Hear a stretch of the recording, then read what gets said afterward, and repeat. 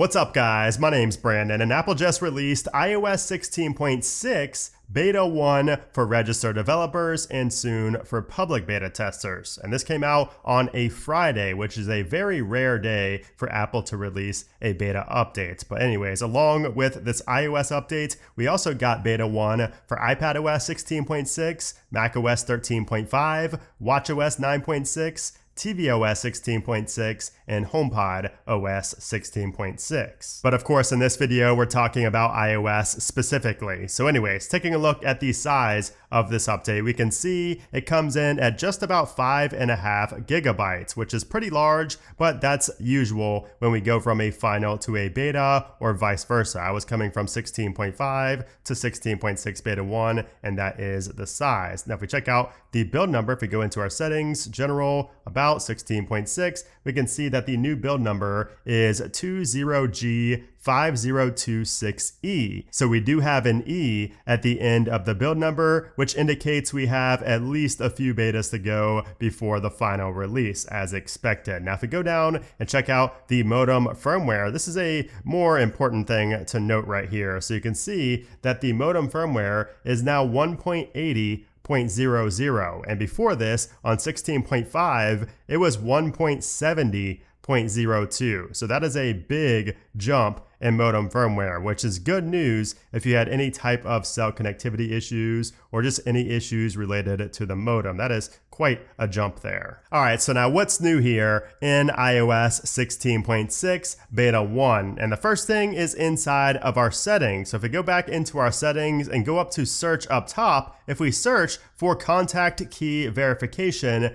you can see that we now have confirmation that it's actually in the code and in the software of iOS 16.6. So if you search for this on 16.5, you will not see anything, but this is now present in 16.6, which means that Apple is laying the groundwork for this feature to be introduced in 16.6. Right now, it doesn't lead anywhere. It just goes to your Apple ID section and settings, but the fact that it shows up in settings when you search for it shows that it's actually there in 16.6. And this contact key verification feature was what Apple announced last year, and it lets Apple device owners verify that they are messaging the person they think they are, rather than a malicious bad actor who could have intercepted a message. Now, if the phone detects any type of suspicious activity, you will get this alert right here inside of iMessage. Now, of course, this is designed for government, agents, people that work for the government, journalists, and just other people who are prone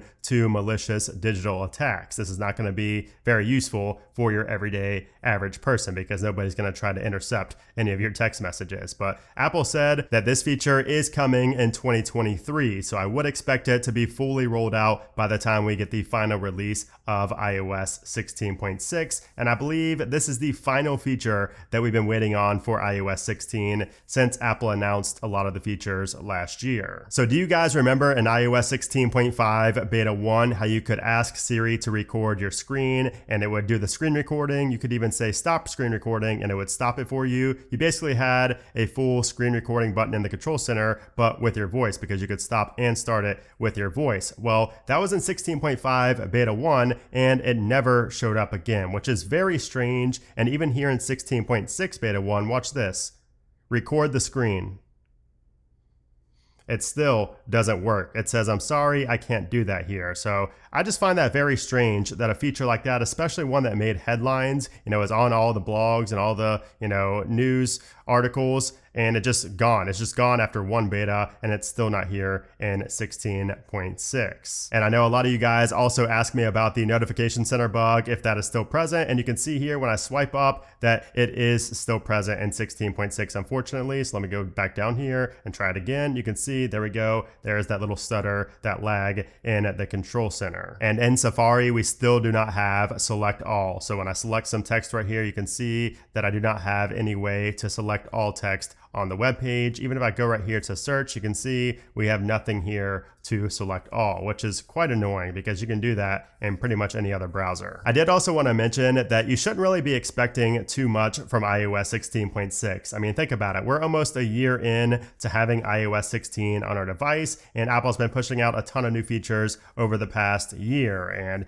if we're going to get anything new in 16.6 at all, like I said, I think it's going to be that contact key verification feature, maybe a few bug fixes, and some security enhancements. I can't really see anything much bigger than that, no matter how many betas we have for 16.6, because again, we're going to see iOS 17 soon, and all of Apple's focus is going to be on iOS 17, which we'll talk about here in a moment. And what's interesting is that Apple has not published any release notes for iOS 16.6 beta 1. So there's release notes for pretty much everything else, but nothing for 16.6 beta 1. And it's been a few hours now since Apple has released the software. So I would assume that they're either just running way behind or that there's just not going to be any release notes for beta 1 because nothing has changed, at least that needs to be mentioned in the release notes, which I find that pretty interesting. Now, if these do come out later, I will leave that linked down in the description below. Now, as far as the performance and battery life goes, I did run a Geekbench 6 test here on iOS 16.6, and I actually scored higher than 16.5. Now, 16.5,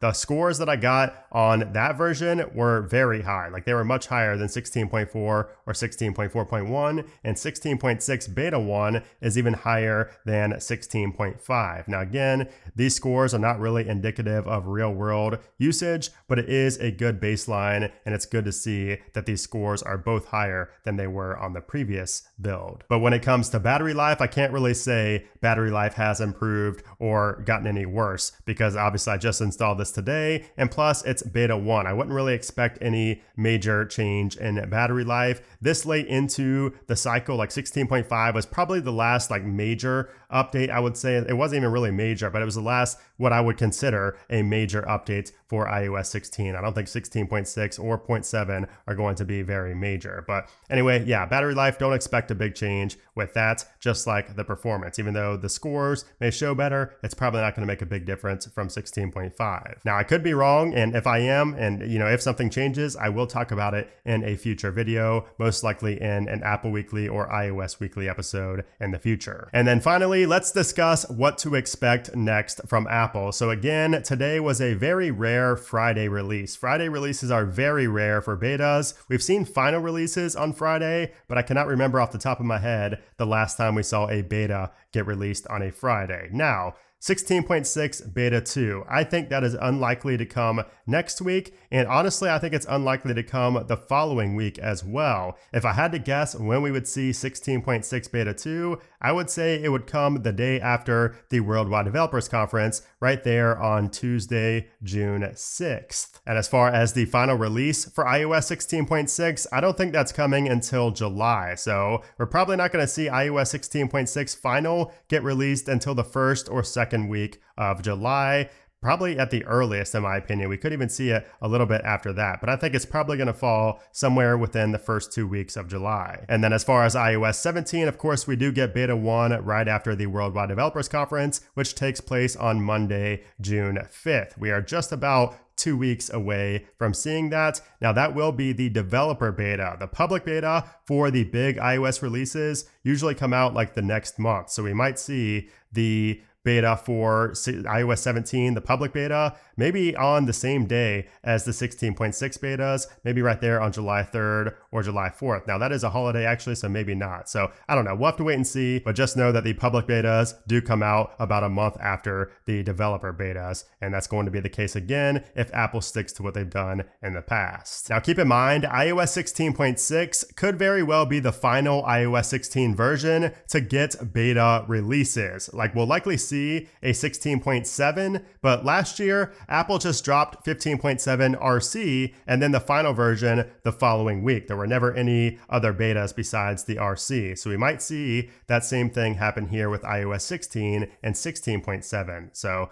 after Apple did that last year, they followed up with 15.7.x updates until iOS 17 dropped in September. And we might see the same thing happen this year with iOS 16. But anyways, that is iOS 16.6. 6 Beta 1. Not too much going on, but that is expected at this stage when we are only 2 weeks away from iOS 17 Beta 1. Hope you enjoyed the video. If you did, I would appreciate if you gave it a thumbs up. Also, make sure to subscribe for more iOS 16 and especially iOS 17 coverage. But anyways, guys, thanks again for watching, and I'll see you soon.